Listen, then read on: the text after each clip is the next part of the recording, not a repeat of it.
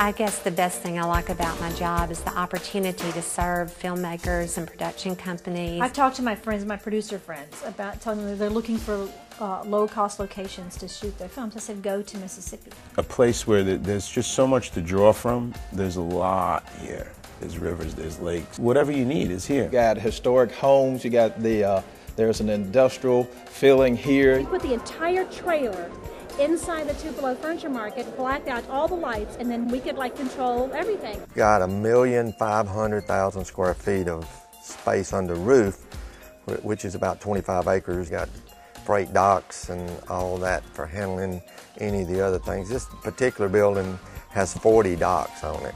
And the movie industry could do about anything they wanted to do. Mississippi is a permit-free state, which makes it much easier. What kept us here in Mississippi was the state legislators passing that film incentive package. We feel we have a competitive program. It's a 20% rebate, and then there's a 25% rebate on the Mississippians that you use. You get the rebate check comes within 30 days of filing your paperwork. And there's a minimum spend of $20,000. A maximum rebate of $8 million per project. It's just cheaper to shoot in Mississippi. Tupelo has just got the friendliest, warmest, most gracious people, all walks of life. This is a great place to film, and everybody is so friendly and warm. I have never been disappointed by the people in Mississippi. What I find here is people that want to be a part of that. People are really involved and like to be involved. The film office is fantastic. They helped us so much. They're dedicated.